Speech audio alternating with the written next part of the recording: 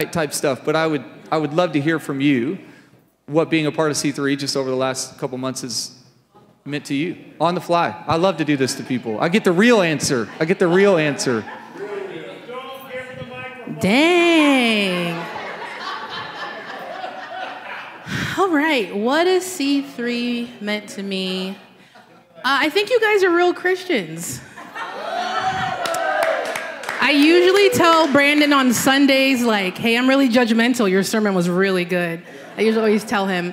But I think what we do here for community is the best I've ever seen in any church, in any state. I love that 4 days a week. If I want to be busy, I can be.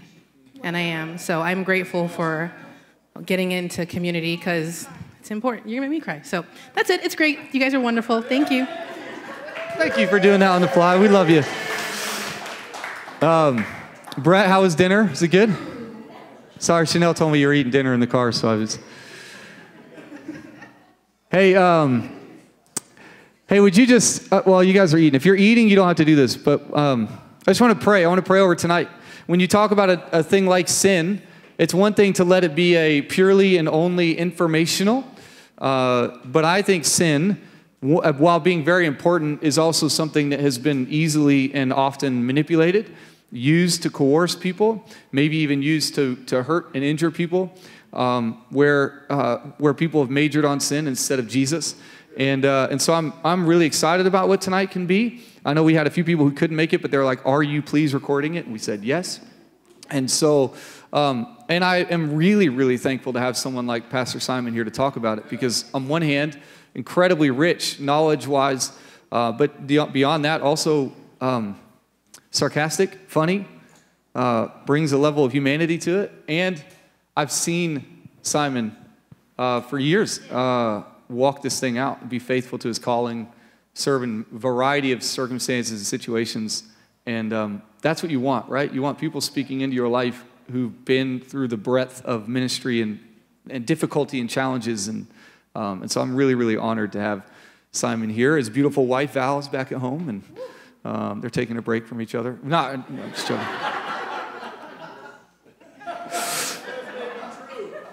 Hey, but can you just posture your heart towards in prayer real quickly and just begin to think about, man, Lord, I hope that tonight in this word sin that I could, so many times we use these opportunities to package it in something that we're going to dish to somebody else later. Oh yeah, now I can tell this person. No. Tonight should be about, what is God revealing to me? What is the Holy Spirit speaking to my heart? How can I be revealed and shown, right? We're going into the wilderness, and wilderness really quickly strips away the things that don't matter. And so I'm hoping tonight is that as we journey in Lent. And so would you just posture your heart that way? I want to pray over this. I'm going to introduce Pastor Simon, let him go at the end. I've got some ready questions, which I'm pretty sure will cover all the bases, but I will also open it up to you guys as well. So, Lord, we thank you so much for tonight. And Holy Spirit, we ask that you would use every word to speak life, to point our eyes towards Jesus, to remind us not of the greatness of sin, but of the goodness and magnitude of the cross and the goodness of Christ and the goodness of the Lord towards us. And so I pray that tonight is both informative. I also pray it's healing. I pray that it covers up and makes whole things that were done to us or around us, or where this was used in a way that was unhealthy. And I pray that today we remind ourselves of the goodness, the awesomeness, the wonder, the holiness of God, but also how you've pulled us into this space as part of your family. And so I pray that tonight is enlightening, but I also pray it's imparting. I pray that something is imparted to us tonight. And I thank you for Pastor Simon and Val as they've led Meredith and I and C3 Americas the last couple years. I pray you bless this night. I pray our hearts are open to it. I pray our minds are open to it. I pray our ears are open to it. I pray you get rid of our ego. I pray that we humble ourselves, and I pray we hear with ears to hear. In Jesus' name, amen. Amen. Well, with that, listen, we've referenced Pastor Simon. He's one of our favorites. The first time I ever heard Pastor Simon preach, he had a bobblehead Jesus, and he'll tell you it's because they only ever say yes. And it was the most freeing couple days I've ever had in my life. And I'm so glad that we've stuck around and he's stuck around and do this. And so would you give it up real quickly for Pastor Simon McIntyre as he comes to teach.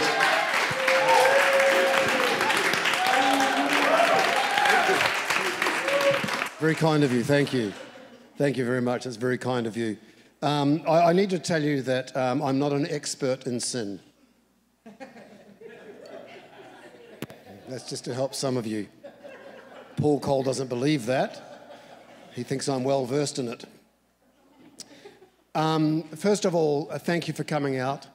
I love gathering with God's people, wherever they are, whatever circumstance we find ourselves in. And so it's a privilege for me to be here. At my age, it's a privilege to be anywhere.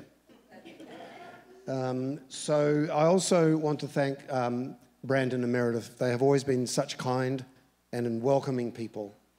And they learned that from Mum and Dad, I think. So thank you.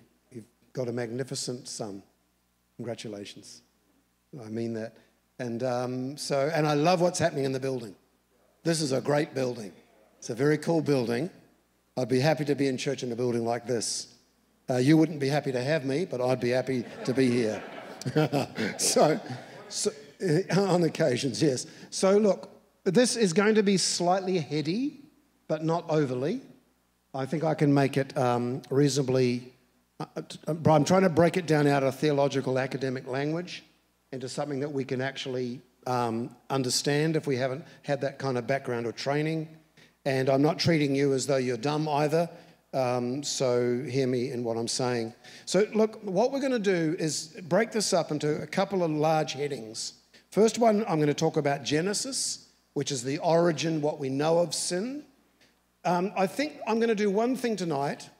I'm not going to answer all your questions. Not that I'm not wanting to answer your questions. Some of them are unanswerable.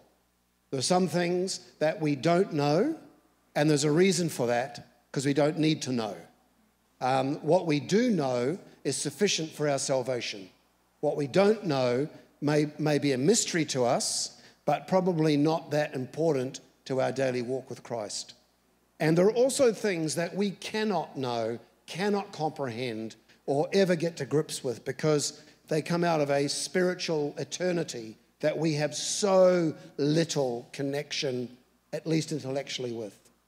So there are things, and I think it's important to say this, is that sin is a very big issue. We don't talk about it a lot. I think one of the things that discourages me about some pulpits is that the message is always about how good you are and what you can be and how great your future is. Well, I think unless we get to grips with what sin is, we don't get to grips with what real repentance is. And therefore, we don't actually enter the kingdom. We're just on the sidelines trying to have a better life. And I don't think personally, reading the scriptures, that Jesus came just so that I would have a happier life. In fact, sometimes following Christ is much tougher and less happy than immediate pleasure.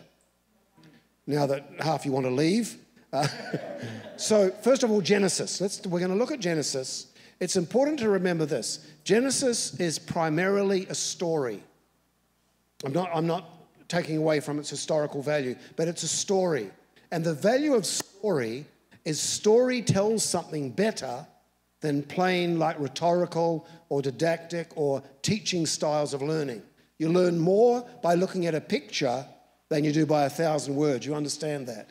So Genesis, it has this remarkable picture of God's creation, of man and woman's creation, and our responses to it and our failure in it. And it's better written as a story than as a series of propositions or ideas or why things happened. Does that make sense? Yeah. But that also means that some questions aren't answered. But that's the same as Jesus' parables. Jesus spoke in parables because when you see a picture, you very clearly see the truth that it expresses. So Genesis expresses remarkable truths. There's a gentleman, and I think more than just him, there's a guy called Jordan Peterson who's very popular in some circles. Anybody heard of Jordan Peterson? He's a Canadian academic. He's got into a lot of trouble with the Canadian government for not following certain gender narratives. And I think he's lost his professorship at his university because of it. but he doesn't really need to be there because he travels all over the world lecturing. And one of the things he says is all the major defining themes of humanity are discovered in the first 3 chapters of Genesis. And he said it's like, whether he thinks it's God's word or not, he may not be saying that, but he thinks it's an absolute genius document that is cleverer, more to point, and more helpful than just about any other written document about mankind's origins, why we are like we are, and what sort of solutions are possible. So there are some very interesting people out there who see that as, and I find it helpful. So here's the question. What is original sin? How did they sin? Or maybe more to the point, how could they sin? I think what I'm saying is going to give you some answers and leave you with some conundrums. They may be brighter than myself that can deal with this, but I haven't read them just yet. The original sin, some say it was pride. That's one of the most common descriptions. The original sin was pride. But actually you can break it down, and that becomes slightly... I understand what's being said, but it doesn't say it plain enough, because then you've got to understand what pride is. The original sin was a clear disobedience to what God had said. And that's why saving faith is a clear obedience to what God has said. Does that make sense? So our fall away from God's presence is that we, through our original parents, we disobeyed what God revealed about, in that case, a particular tree. And what's in that story is far richer than just don't touch the tree. God was not talking to children about don't touch the tree, it'll burn you. Like don't touch the stone, it'll burn you. This was way different than that. That was the original. And strangely, it ultimately is a disobedience to God the Son, who is the Word. I find that fascinating. Adam and Eve refuted God's Word, and we now know that God's Word is Jesus. So they pushed back on the very early days. You're going to ask, how did they do it? Why? Let me get to that. John 3:36 says this, whoever believes in the Son has eternal life. Whoever does not obey the Son shall not see life, but the wrath of God remains on him. Whoever believes and then obeys. So there's hearing and obeying is what constitutes saving faith. Hearing and disobeying is what constitutes original sin. Does that make sense to you? So believing obedience is pivotal to eternal life. And I'll tell you why I'm saying that soon. Now, as I've said, some say that pride was the primal sin. That was the original idea, pride. But pride is a form of disobedience anyway, as it believes something other or something preferred than what God has declared. So they ate. Their disbelieving action was they ate, they partook, they did something. God said, don't do that. And so that's the original sin, is I am disobeying what God has said. That's so simple. You don't need to be a theologian to work that one out. Now, Adam and Eve sinned via an externally motivated temptation. So their temptation did not come from within, which ours do because of our corrupted nature. Their temptation was from without. It was dropping out, wasn't it? Yeah. Their temptation was from without. It came from the tempter, the adversary, which points to how could they sin? So this is the big question.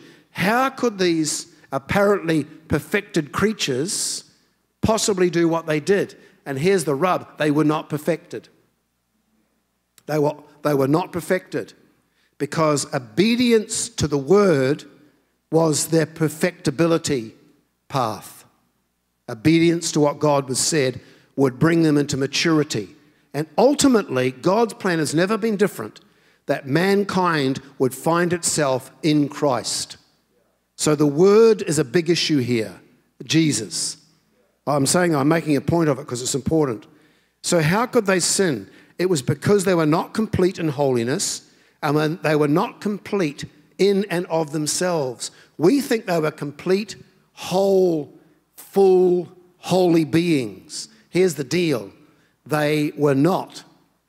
There were things that they had to do to be perfected.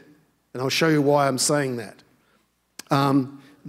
We require an external life force to maintain life. They required an external life force to maintain their life. Their life was not just a forever given. And the external life source, there's two elements to it. One of them is that the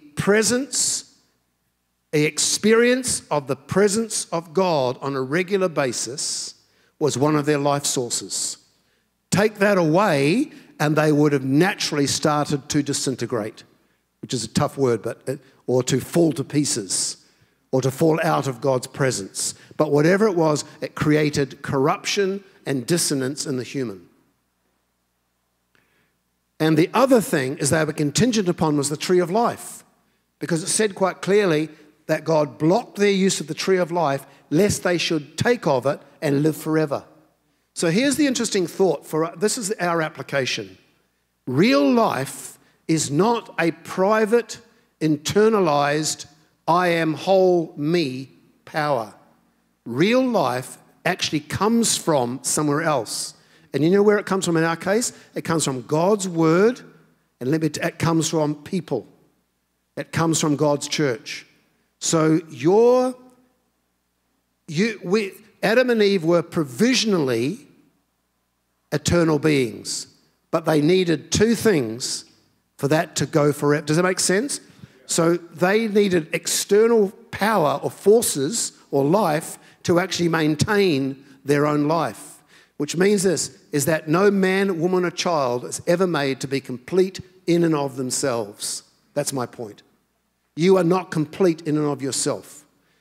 Your completion has got a lot to do with God's abiding presence and the presence of God's church in our case and other human beings.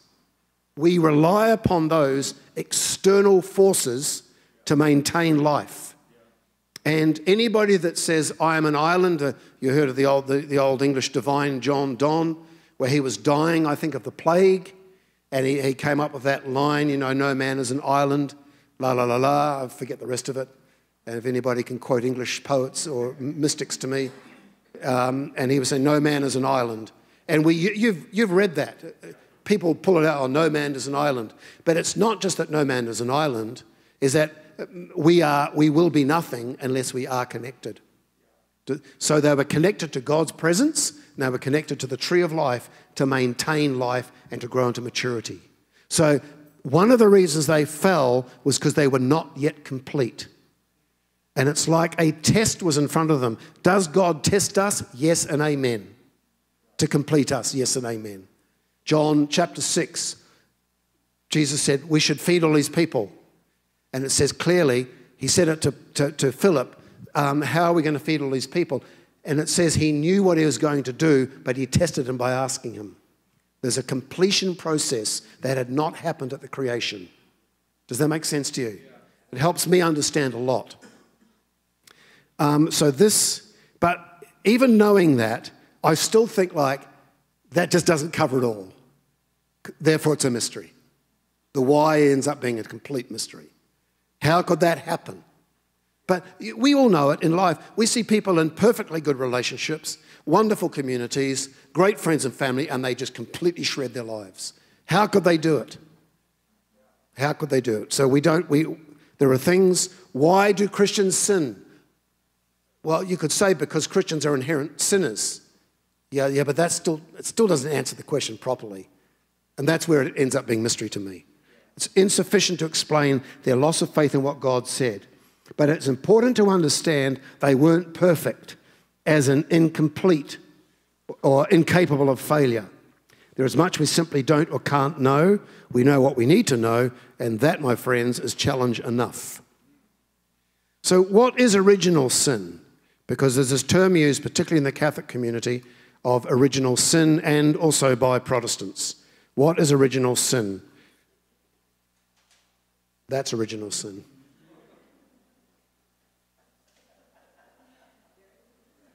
No, it's old. So I'm going to read quite a bit if you don't mind. It just makes it a little bit easier for me because I'm not that bright. I don't remember it all, even though I wrote it. We aren't fully aware of why or how, because Scripture often deals with outcomes and solutions more than it does with reasons. So what's more important are outcomes and solutions than specific reasons. That makes sense to you. So various solutions are offered, they're proffered or offered, whatever. The Catholic and Augustinian position is that sin is transmitted by propagation. So the Catholic Church believes that sin is like how do we say it in our day? It's like it's in your DNA, it's in your genes. There's a corruption in your genes that leads to a corruption in your soul, which leads to disobedience to God and sin. That's how they would read it. And they don't believe it's by mere imitation, by me being perfect until I see somebody else do something wrong and I learn by that. That's how we would probably think. It's in your genes. That's why an unbaptized child in the Roman Catholic Church is in mortal peril unless he or she is baptized. And that's why they will always quickly baptize children and even baptize dying children. Because they believe that if they're not baptized, then original sin will take them forever out of God's presence. So they're consistent with it, and that's what they do. And whilst we go, oh, why do they do this? It's for a reason. They're not stupid. It's in you. So that's, and another major, here's one of the big problems though. If sin is transmitted by propagation, sin is therefore transmitted by sexual activity. That's how it goes. That's the only possible outcome of this thinking. And that means that sexual activity is essentially at least, it may be essential, but it's a bit grubby. And that thinking got into the heart of the early church within the first 3 to 4 centuries. You were a more holy person if you weren't married, or if you were married and husband and wife abstained from sex. That's their thinking. So the idea of these men and women that created communities in the deserts was partly to maintain the faith because of persecution, and partly because they believed that any form of sexual activity was actually the propagation of sin. It's got inherent problems in that. If we all stop having sex, there'll be nobody left. But it led to formations of societies of Christians who abandoned marriage and sex altogether. They were the holy and we not so much. This is short-sighted, to say the least, and it denies the goodness of God and his creation. Paul fights against that thinking, 1 Timothy chapter 4, when he says that people abstain from marriage and abstain from certain foods, both of which were created by God and are good. So Paul disagrees with that thinking, but it was a very popular way of thinking, and it follows logically. If my child is already a sinner from the moment they are born, if that's the case, then that means that the sexual act itself is somehow just a little bit, it's a bit unfortunate. And that's why in many situations, in older Catholic communities, once they'd had so many children, they didn't want any more, their sexual lives disappeared. And it's also a reason why the Catholic Church is so opposed to contraception. The reason for that is because they believe that it's like a weird thing, is that you shouldn't use contraception to stop what's a sin anyway. I mean, it's strange. It gets a little bit twisted. But so, do you follow what I'm saying? But they're consistent with it, essentially. Another view, so that's the view that original sin is, the original sin of disobedience is embedded somehow in the very soul and maybe even the DNA of Adam and Eve, and then it's propagated throughout time, and everybody is therefore a sinner. The other view is that sin comes by imitation, and it comes by the social matrix of influence over every one of us, and I'll tell you what I mean by that. So another view is that the result of Adam's disobedience was outworked in Cain and his line. So interestingly, Abel didn't go down this line, but Cain did. Isn't it fascinating? The first major sin after disobedience that we read of in Scripture is murder. So sin is not lightweight. They went from disobedience to God about how they were to live in an eternal state, and the first sin of one of their first children was that he killed his brother out of jealousy. So jealousy was already in there. It's a whole mixture, a whole tribe of sins is already working. And it's quite remarkable that it happened so quickly. And it went right through to the days of Noah, when in Genesis 6:5, the scripture says, the Lord saw that the wickedness of man was great in the earth, and that every intention of the thoughts of his heart was only evil continually. Hence the flood. People say, oh, the world's getting worse and worse. No, it's not. It didn't get worse than that. Oh, society's collapsing, it's getting worse and worse, and there's more and more bad happening. Yeah, I'm not so sure. Every generation said that. Every generation said that. When I was a teenager, I was a hippie. Woo! I had hair. Ah! And so our parents were horrified at what we thought. The world's collapsing. Well, the world's always collapsing. And yet somehow it's always maintained by God's grace. But it didn't get worse than this. So this points, in this case, to social transmission. Let me say this. I'll read this out because it's important. The social matrix we live in teaches sin from a very early age. A child might not be inclined to sin, but it won't be long before they see and imitate. The accumulation of sin, collective sin and rebellion via the centuries is not able by any one of us to be circumvented. We don't live aside from or exterior to the social milieu or the age we live in.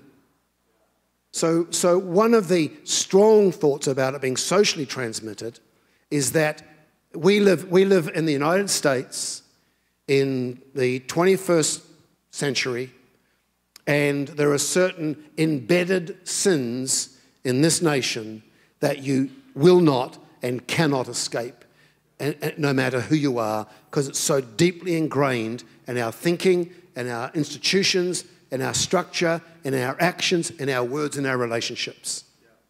So you could argue that sin is socially transmitted. It doesn't answer all the questions, but it's interesting. It's interesting, though, the reformers would not agree with the idea that children start with a clean slate. So the reformers did not ever believe that the children started with a clean slate, like some, because they think that sin is utterly pervasive and inescapable, leading to total depravity. That's why the reformers baptized their children too. They baptized their children because they wanted them saved from the effects of depravity. Now, some of you have read a French philosopher called Rousseau. He's a fascinating person. He's about as good as a brick, but he's very bright. And he said, and I think he's reacting against the very kind of almost bleak realism of the reformers. And he said that people are born good and are only made worse by their environment or bad education. Change your education, change their thinking, and people will be good. But he was a very bad advertisement for his own philosophy. He was a naughty, bad boy. And so it was all very well to think this stuff, but he never lived it. In fact, if you go through most of the great thinkers and philosophers of the 19th and 20th century, none of them lived their philosophy. None of them. It was unbelievable. The great intellectuals were all perverts or twisted or immoral or unethical. None of them were what their philosophy was. That's why you should always be very careful about people sound great. Go and ask them, go and find out from their children what they like. You'll find out something. That's being a realist, not a cynic, although it's got a cynical pinch of salt. So has our DNA, or whatever defines our humanity, become over time inherently corrupted? Well, it would seem that way, at least physically. So the question is it, you know this in other, some of you have done sociology, is it nurture or is it nature? And my answer is yes. Yes, probably a bit of both. And when people try to say it's only ever this or only ever that, they just cannot cover all their bases in their argument. Now let me just make some thoughts that'll help us understand sin a little bit more. Sin is a derivative and it will be destroyed. Sin is not an original quality. Sin is a parasite on good. This is important because people sometimes think of good and evil as two opposing forces or gods. Not true. God's original good got corrupted, and that makes sin. So sin is not on the same level as God's goodness. It's dangerous, it's damning, but it's not the same. It's a corruption of God's goodness. It is not an original quality. Good and evil are not competitors. There is no competition with God's goodness. One is the corrupted poor cousin of the other. Now, many of the creation myths of the ancient Near East, they had these gods and all sorts of immorality amongst the gods and fighting each other and being corrupted by each other and corrupting the world. Well, Genesis is not like any of them. God's goodness is established before sin ever entered. So God is not in conflict with himself or any other. So sin is derivative and it will be destroyed. Number two, sin is not an eternal state. It's not here forever. The cross has begun and is working toward its complete abolishment and annihilation. So those of us who there's a term in theology that's called now and not yet. Brandon's probably used it. What it means is that now we are saved, but it's not yet complete. So we're in this journey or pipeline of salvation. Now we are saved, but it is not yet complete. Our salvation is only complete, number one, at the destruction of death, and number two, at the resurrection of the body. So Jesus has already started the process. I think some Christians think that Jesus has been sleeping for 2,000 years. He hasn't. The process has started. The destruction of sin is in a process. And we don't always see it easily, especially if we've lived in evil times. But it's a process that's promised because it's already started.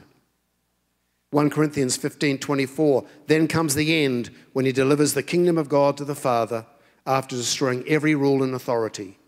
So what Jesus is doing in our age is in the process of destroying every rule and authority. Do we always see it? I don't.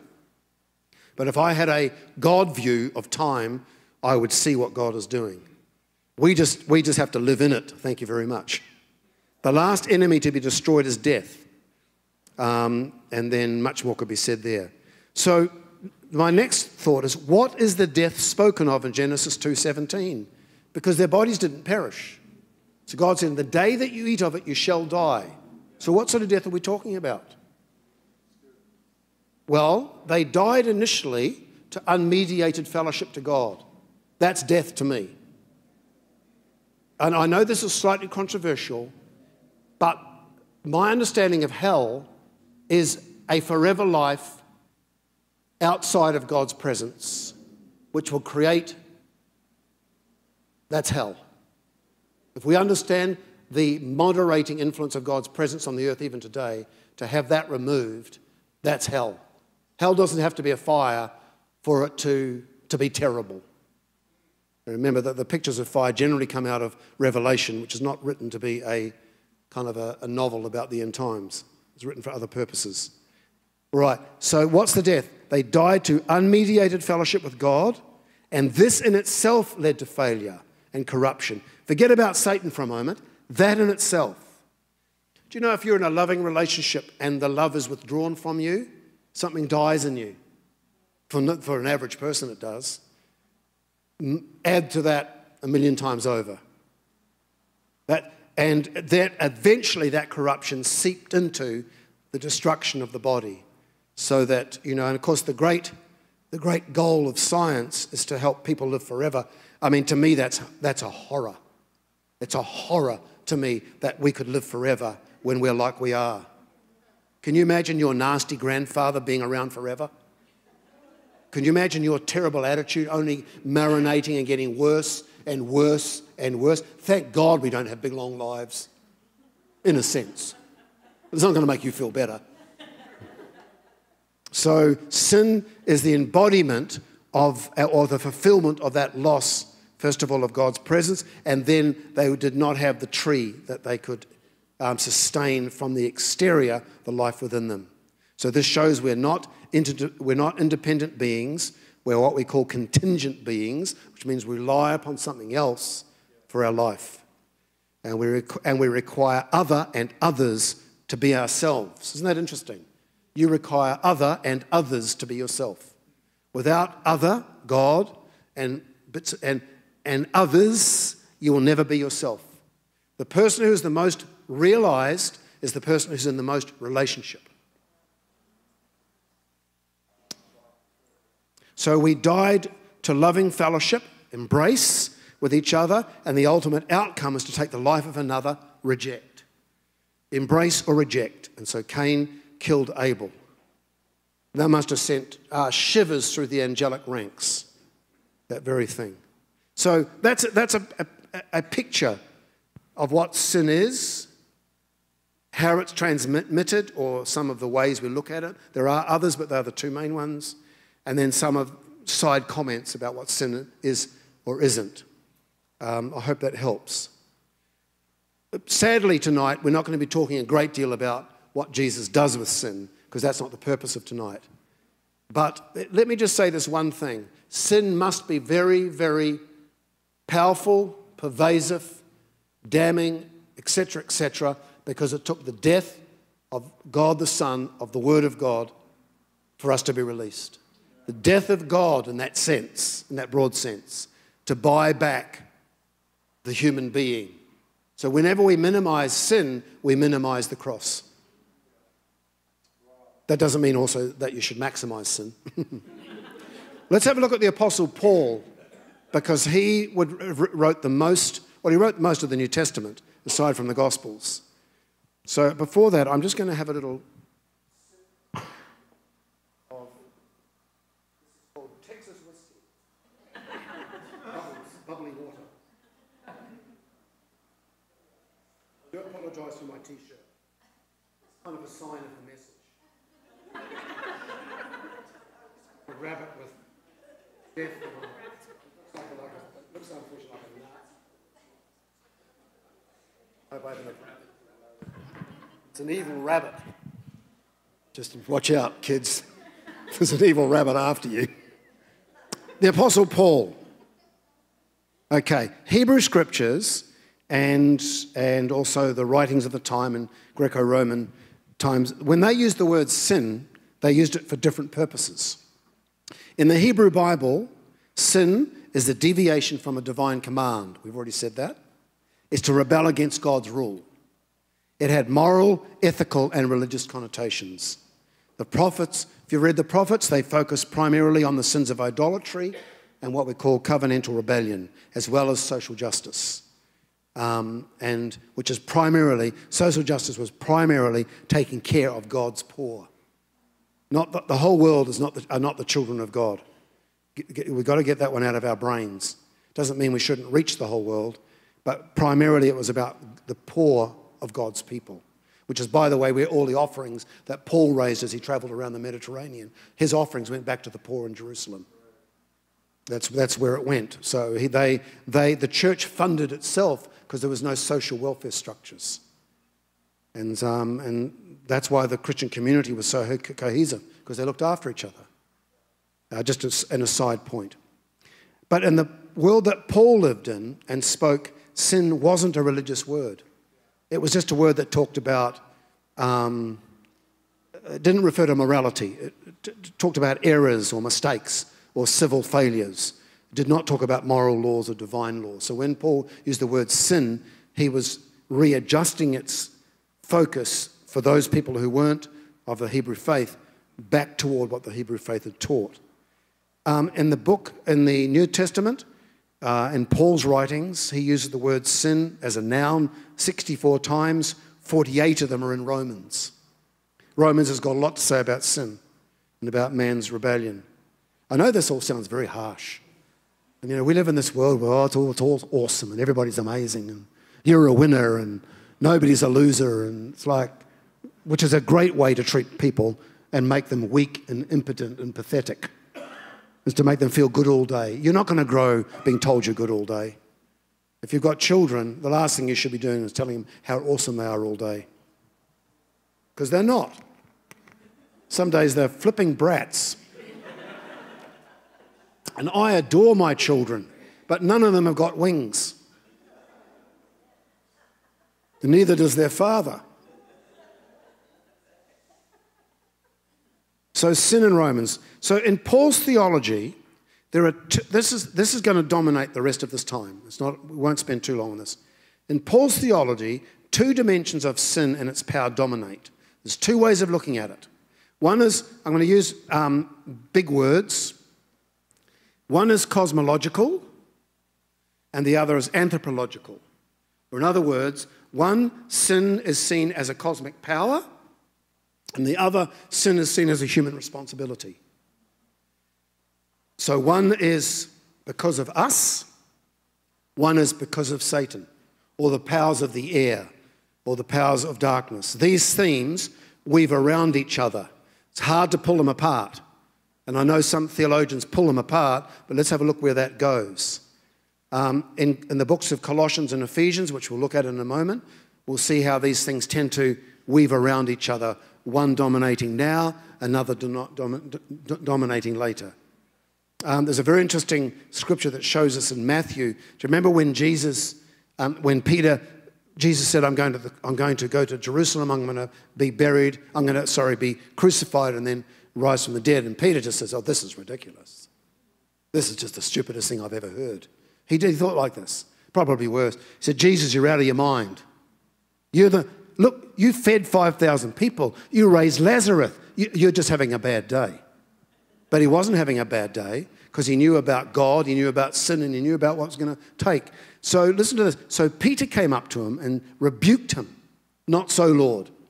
And then in front of the others, Jesus turned around and said, Satan, get behind me, because you favor the things of man and not those of God. That's a weird statement, that, because if I read it to you, Matthew 16, you'll discover that in reading it, it's like, who's he talking about? Is he talking about Satan or is he talking about Peter? The answer is yes. Once again, the answer is yes. And it says here in Matthew 16, Peter said, far be it from you, Lord, this shall never happen to you. But he turned and said to Peter, get behind me, Satan. You are a hindrance to me. This is Peter. For you are not setting your mind on the things of God, but on the things of man. So there's a kind of like an interpenetration there between Satan and Peter. And it's like, who's Jesus talking to? Both. Why? Because they're both involved. One's opened the door to the other. So I hope that makes sense. So there's an indissoluble link between Satan and human concerns. It's hard to separate them. This verse almost makes Satan, in fact, the pawn of human concerns, which is very interesting. Now, some theologians, they tend to be more liberal theologians, they think that the principalities and powers that Paul refers to, particularly in Ephesians and Colossians, are only personifications of human sin and responsibility. So they say, no, that idea of powers of the air, of the spirit that works wickedness in dark places, it's a picture of human responsibility. I'd like to say that's not a picture. There are two elements involved in this. But here's the weird thing, and this is what's hard for me to fathom. Satan influences sin, but we're held responsible for sin, not him. Now, he's responsible for his own rebellion. But even though there's influence on sin, you are still judged for the action of sin. That's pretty powerful. That says a lot of things. That elevates the necessity of human responsibility to a whole new level. Is that we will not be able to appear before the Father and say, the devil made me do it. It's not going to work. Because you did it, you had responsibility for your action. And I think that's one of the biggest shifts in Western thinking in the last 50 years. The idea that people are responsible for their actions is becoming less and less popular. We're now dominated by social structures. We're dominated by class and race structures. We're dominated by economic structures. And whatever our reaction to those things is because of those things, not because of us. If you can fix those things, we will act better. Can I say to you this? It won't happen. You know, I have a real sympathy for this. When I hear young people say, you know, I'm going to change the world, I think, oh, golly, that's a big ask, kid. I think the world's going to change you. But it's still good for us to want to do good and do right. I'm not saying we've become these kind of hopeless pawns of kind of the world getting worse and worse and worse, so we take no action. We'll be judged for our actions. Our actions matter, and God moves in our actions. So some say humanity experiences these realities as enslaving external powers or forces. So they say, how can we be responsible for sin if we're influenced? Well, that assumes you're powerless, which you're not. Do you know, it's a strange thing. Wasn't it interesting that the prodigal son went crazy? And it wasn't until he came back and said, sorry, Father, that God made any move toward him, or the father. The father was always waiting. The day the kid was eating pig husks, which in a Jewish story, that's as bad as it gets. To us, it'd be like saying he was reduced to eating human feces. That's the same kind of picture that they would have seen in the story. When he came to himself, took responsibility for his actions, he went back to the Father, he was restored. That's a very interesting picture, not just of the Father's love, but of mankind's responsibility, if that makes sense. So we're not powerless. And I'm nearly finished. When Paul speaks about sin, and this is an interesting one because the church doesn't quite know how to deal with this some days. When Paul speaks of sin, he singles out sexual deviancy and depravity more than any other thing as a major infection in the church community. He says, oh no, all sin's the same. No, it's not. Paul's very clear that sexual sin is sinning against your own body. And so he made a difference between a sin of, when people say, oh, I told a lie and this person committed adultery, there's no difference. Well, that's a little bit blasé to say that because there is a difference. But from Paul's perspective, holiness hugely mattered. N.T. Wright, who's a British theologian, he said this, and we can't prove this, and neither can he wasn't trying to. Somebody said to him, what would the Apostle Paul think if he came back and saw the Western church today? And he said he would be utterly appalled. Number one, he'd be appalled by our lack of unity, when that was one of the major prayers of Jesus. Appalled by our lack of unity. The Western church is so divided, it's like it's crumbling. Appalling lack of unity. And he said the other is almost a complete lack of holiness. Now, when I got saved, we lived in a slightly holiness era. And there were parts of it that we reacted against, and I think for good reason, but there were parts of it that were deeply and profoundly correct. And sexual sin happens to be one of the things that ruins church communities quicker than just about anything else. So you'll find in his sin lists, Paul's got sin lists, Galatians, Ephesians, Corinthians. He says that because Christianity maintained exactly the same moral stance that Judaism did. Exactly the same. And Orthodox Jews continue to practice to this day. Valerie and I live in Miami on Bay Harbor Islands, which is there anyway, it's there. Yeah.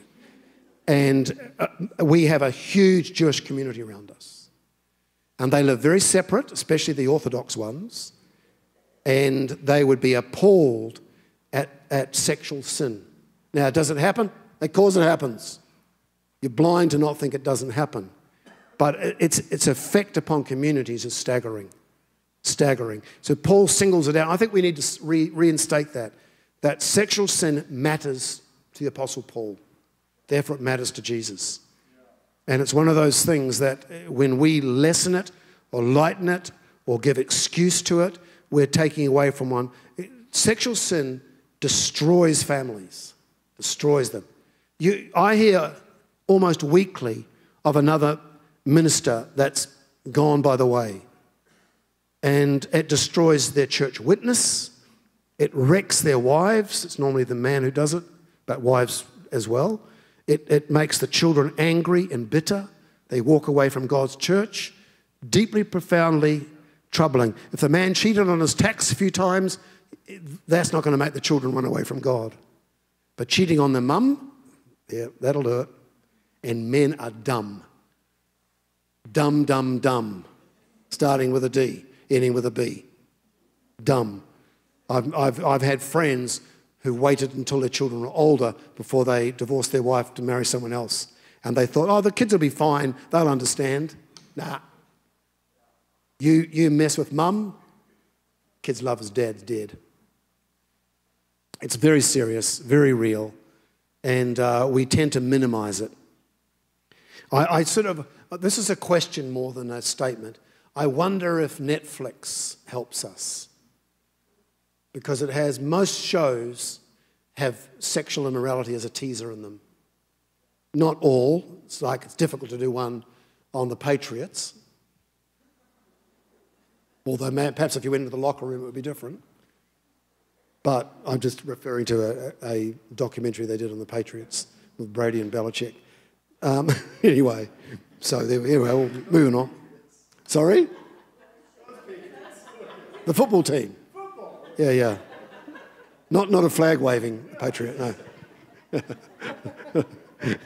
So, Ephesians, let me read this to you. Am I okay for 5 minutes? And we're good? Oh, it's only 8 o'clock. I haven't changed my watch. I'm thinking it's 9 o'clock. They want to go home. Ephesians, you were once dead through the trespasses and sins in which you once lived. That's us as people.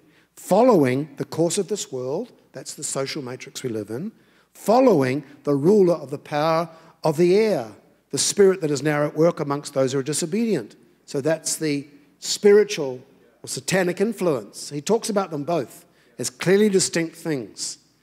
All of us once lived among them in the passions of our flesh, following the desires of the flesh and senses, and we were by nature children of wrath. Nobody reads that from their pulpits these days, but we were by nature children of wrath. We weren't working at it, we just were. This clearly describes personal agency and spiritual agency, together making for the way of the world. They are interdependent. We're looking at the same outcome from different perspectives, making up the totality. And that theme is repeated in Colossians. I won't read it. Let me finish with my concluding thoughts. The death of Christ reveals the depth of the power and hold of sin. For the eternal word to lay aside his equality with God and die for our sins points to the terrible price that he paid for our reconciliation, and thus spotlights the depravity it's found in humanity. When we minimize sin, we damage our apprehension of redemption. That's important to say. When we minimize sin, we do damage to our picture of redemption. Real sin brings real guilt and fear. Now, guilt cannot be done away with by pretending it's just a religious means of keeping the faithful in the thrall of church leadership. By saying that is that you cannot get rid of guilt by just blaming it on a failed church system. And no couch can ever disarm guilt. No psychologist's couch will ever ultimately disarm guilt, because it's a transaction between man and God, not man and community. And what is guilt? It's the internal dissonance caused by the activity of sin. The cross and its power are in total juxtaposition, like, opposite sides to the enslaving reality of sin. John and Jesus both preached that the way to enter the kingdom of God is by faith in what they said, obedience, and repentance from sin. If we don't face sin, we won't see the cross. So if we don't face sin, we won't see the cross, because we've minimized it. Why would you bother? My question is, how many maladjusted souls are only worsened by a failure to speak of and face sin? It is sin that separates us from God and from each other.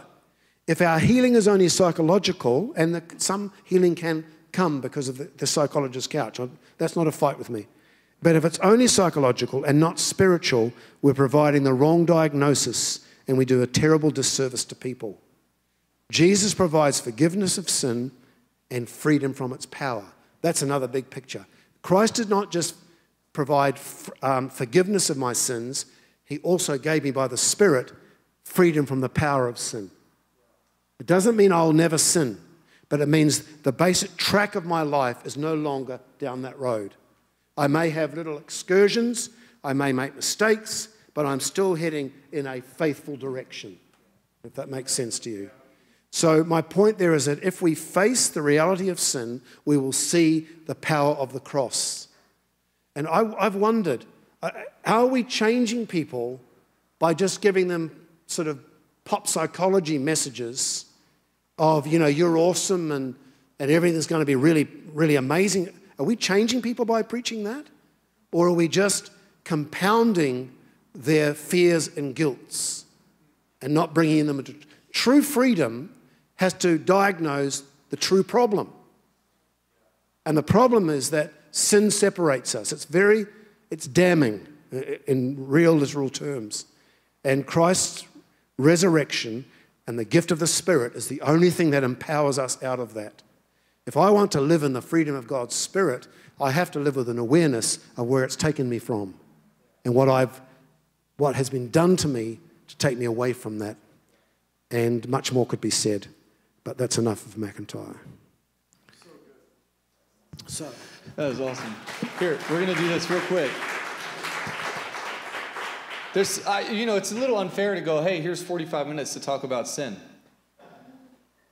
Did I take 45? No. It's a joke. But I do think it's unfair. I think what you just covered would have been several classes worth of digging into different atonement theories and talking about different. What I do love is the idea that the both and the yes. Is it nurture or nature? Was it you or Satan? Yes. Let me ask you this question though, and I've got a couple questions that were sent in, and I know we want to keep conversation. I know some of you may have to roll, and I totally appreciate that and understand it. I think there's a relief in many of us when we talk about the idea that holiness matters. I think there's actually a deep desire in many of us to go, yes, it matters that something is right and good and pure. But we've also seen the flip side of that idea of seeking and wanting to uphold holiness, or that sin is bad and used in a way that becomes actually detrimental, not helpful. So yeah, how do you go, yes, sin is wrong, bad, evil, terrible, without making it this weapon? Maybe it alludes to a bit of what you said at the beginning, that sin is derivative, it's not eternal. My answer is going to be rather simplistic. I believe that if we live in a loving, freedom-infused community, then holiness will be more or less a natural outcome of our actions. The other side of that is this, is that when we were first saved in the 1970s, it's a long time ago, kiddies. So you've been there? Yeah, you were 3 at the time. We lived around these I knew some cultish Christian groups. And what was fascinating is that the enforcement of holiness was a major part of their living. And guess what happened? Guess what happens? Every time. If you push a person to a corner and hold them there too long, they will come out fighting, scratching and screaming. Yeah. And so there was one guy, they lived what looked like the ideal Christian community. They were self-sustained. They lived on a farm. They all contributed to this community life. It looked appealing. It was led by this one guy, but it was a cult. And we knew it instinctively, but we didn't have a good answer for it.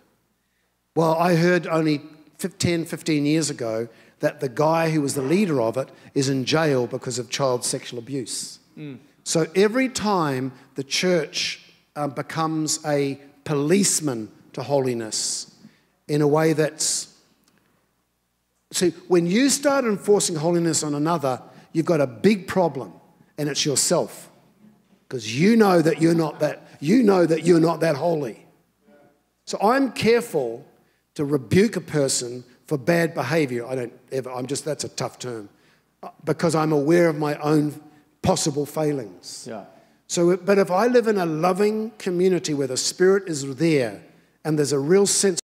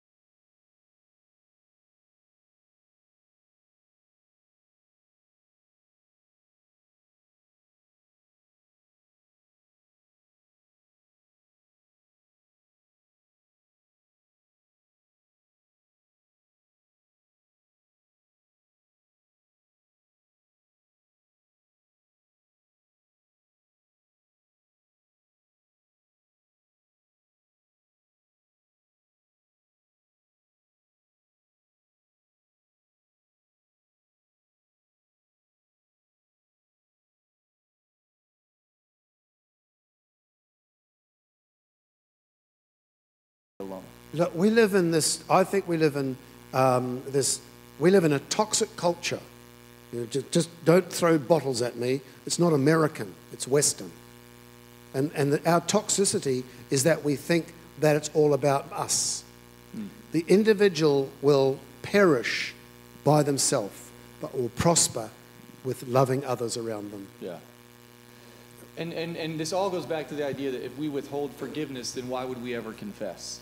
This is a yin and a yang here, that when in relationship, if we're going to be people as a church who withhold forgiveness, then why would we ever believe that others would ever give us what they're struggling with? Right? Those things go together. That we have to be willing to go, I forgive you. Now, there are things that there will be things we have, if they told something that happened and you told your friend and it was against your wife, and there'd be things you'd have to deal with and do. But the idea that I could tell you something and you can then absolve me in a sense, that's a big term. But to say, I forgive you, no, we're going to, and to deal with that together is, but it is a back and forth. We have to be willing as a church to forgive if we ever expect anyone to confess, right? That has to be present. So if you want people to tell you all their deepest, darkest secrets, and all you're ever going to do is then, like, at least, whether it's spoken or not, hold it against them privately or with other people, then there's no use in you being the church at that point. Because again, the great gift that we have as a church is to bring forgiveness and freedom. And so when we become that, when we lose that part of who we are, it's so true. We've lost so much of the power and beauty of being a church. So much.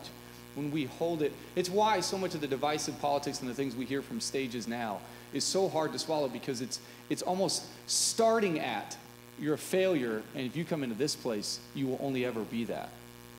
And rather than whatever, we will forgive, but then there's still process there. There's holiness there. And I think that's what this conversation for me tonight, it's the thing I love about Simon, our conversations that go on far too long, and we talk about things and I act like I know what I'm talking about, and I don't, is that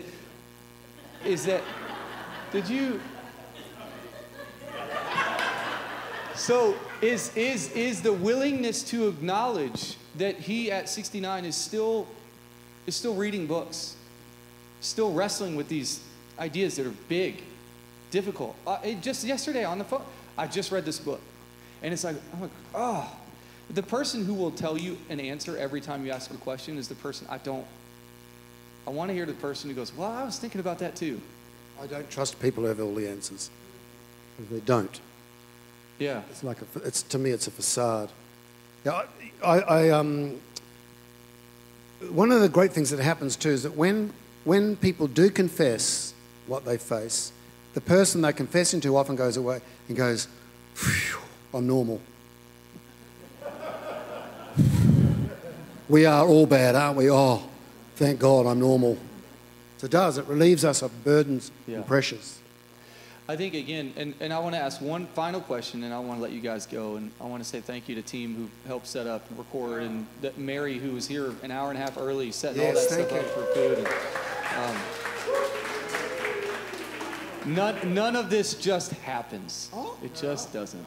The miracle. I wanted to ask this question. Again, I know, listen, we could do this 3 nights in a row, still have questions. And so what I hope you walk away from is at least have a conversation. And don't go, I'm going to find the holes in this thing. Listen, let's have actual curious, a faith that doesn't ask questions is no faith at all. This idea that we can't delve into the mysteries of the goodness of God and the bigness of God and the cross of Christ and all that it holds is a robust faith is one that can, it's why Jesus asked so many questions. But what would you say if people were in the room today? The one thing, when we come to this small but very big word, sin, the one thing you would go, that we get wrong most often, that you wish we would get right.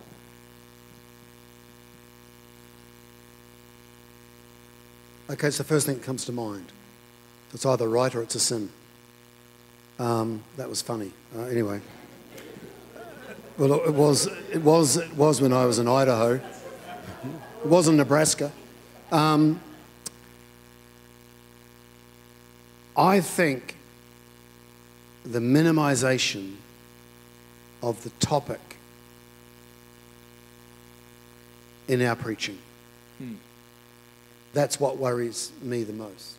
I don't think I'm By the way, when I'm talking, I'm not the paragon of virtue. I'm just saying stuff we observe. I think not facing. If Jesus died because of sin, then some of our preaching is just, it's too weak.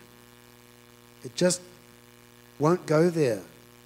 But sometimes we don't go there because there are people sitting in the congregation just waiting for us to rail against sin and to point the finger at everybody except them, but they're the person who's the worst.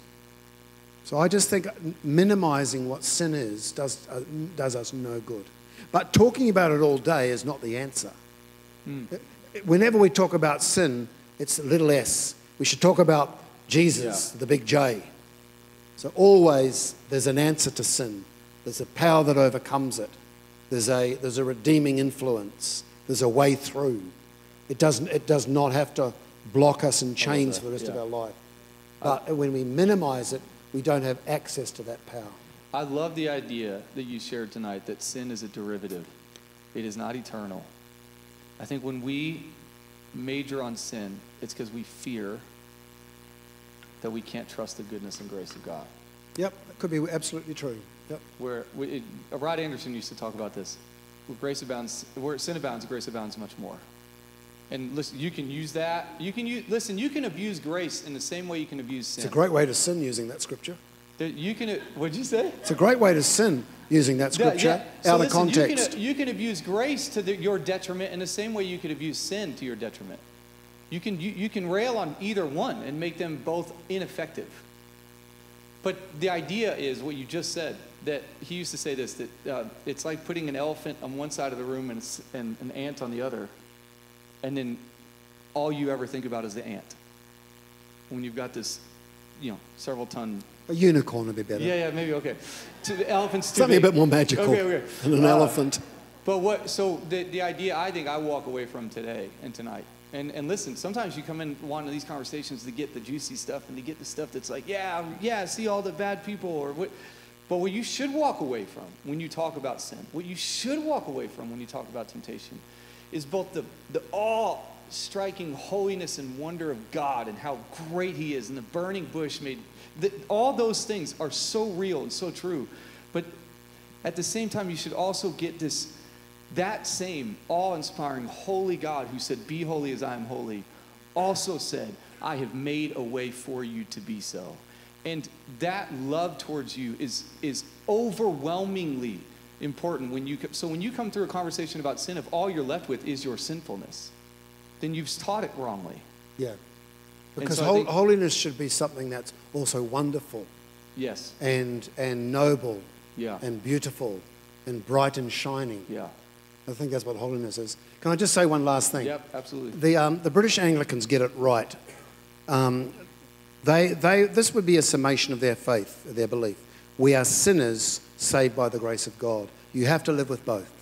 Yeah. We have to live with both.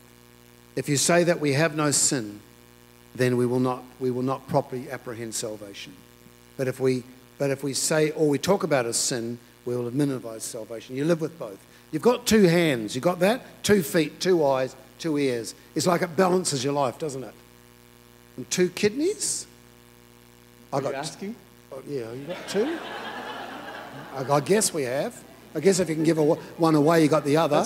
That's why one mouth, it's 2 always nostrils. causes you to sin, because it doesn't have any balance. It doesn't. Yeah, no, but if you've got, the reason, it's not the reason, but it's a great picture. If you understand both, you'll walk correctly. Yeah. But if you maximize and minimize one or the other, you end up with a warped gospel. Ask one more question. Do you think quick answer. Do I think? Yeah, I do, all day long. Yes, you do. We've been evident. So, do you think part of this issue is that for us, many of us, we think of ourselves as the sin, not the sin as the thing, as in other words, the original sin. We don't want to talk about it because we are the bad. We are the evil. Does that make sense? Shame becomes me, not just an element of something I've done or a... The only way I can answer that, it's interesting what the Apostle Paul says. He says it is no longer I, but sin within me. So Paul separated the that side of him that was willing to follow the law of God, and this power of sin within him. So he made a difference. Yeah. If that makes sense. Yep. He made a difference. He didn't say we're all just one. It's no longer I do it, but the sin that dwells within me. So his intention was good. His actions weren't. Yeah. So it's a kind of a way of saying there's something, I don't think this is quite correct. There's something about us that's wonderful, but dragged down by something that's so close we can't separate them. But Paul does separate them for a second. Yeah. But that doesn't mean that you can go and sin and say, it wasn't me. It was sin within me. But me, I'm perfect. Yeah. That would be a wrong apprehension. So Anyway. I know, listen, it's unfair to talk through this and go, yeah, we answered everything, or even came close. I mean, even in these questions, It wasn't that bad. It's but it wasn't bad. Simon, you weren't even close to the mark. Yeah. Oh. Hey, can you real quickly throw up the screen of the books that Pastor Simon would recommend? And just, we'll leave them up as you leave. Maybe write them down. A couple of them are like pretty, are they in there? It's not there. Okay. She's going to get it. It's going to be there. We'll post about it tomorrow as well. So check the Instagram. But here's the idea. Some of them are very educational, heady type books. But why not? And but here's what I would say. All of this needs to be worked out in community. This isn't this idea that somehow I'm going to get smarter than you about a thing, and then I'm going to be able to tell you. Work this thing out. Wrestle with it together. Work through this thing together. At the end of the day, love starts. Otherwise, it's a clanging cymbal, right? So we are. I wanted to start this. We're going to do more of these. The hope is that we become, I think the church should have an intellectually robust faith. I don't think it should rely on its intellect. I do think that it should be able to intellectually lean into what it believes, even when it's a bit irrational and kind of not reasonable all the time.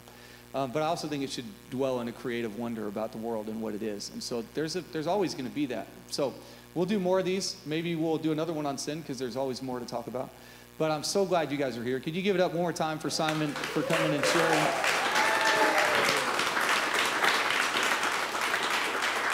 And I'm just thankful. I'm thankful that you're here. Thankful that you would do this. And there they are. Look at that. So I tell you which one.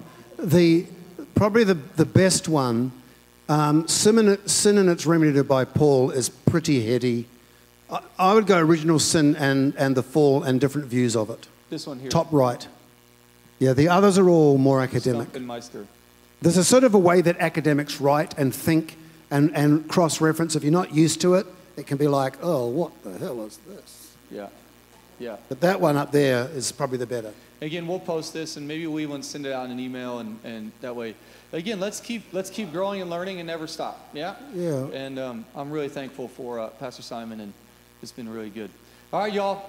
Thank you guys so much for being here. If I could get a few guys to help stack the chairs and throw them back into that corner, that would be fantastic. We got an inspection happening tomorrow, so